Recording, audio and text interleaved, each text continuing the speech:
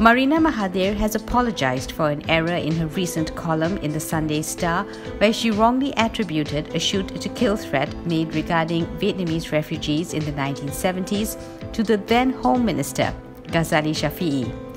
The shoot-to-kill threat was reported in the media to have been actually made by then Deputy Prime Minister Dr. Mahathir Mohamad, her father. In her column dated January 30th, she said, among other things, "I've been through embarrassing moments abroad when our politicians have said something stupid and then tried to cover it up. In the late 70s, when we had many Vietnamese refugees landing on our shores, our then Home Minister announced that we would shoot any that washed up on our beaches." Predictably, outrage ensued around the world. He then gave the standard politician's excuse that he was misquoted, that he actually said he would shoo them away. Did anyone believe it? In a Facebook post today, Marina thanked all those who had pointed out the major factual mistake in her column.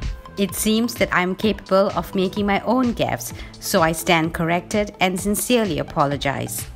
It was not meant to revise history, as some have alleged. It was wholly the weak memory of something that happened when I was barely out of my teens and still trying to make sense of the world. I unreservedly apologize to anyone I have hurt or offended by this mistake," she said. However, she did not name either Ghazali or Mahathir in her statement of apology.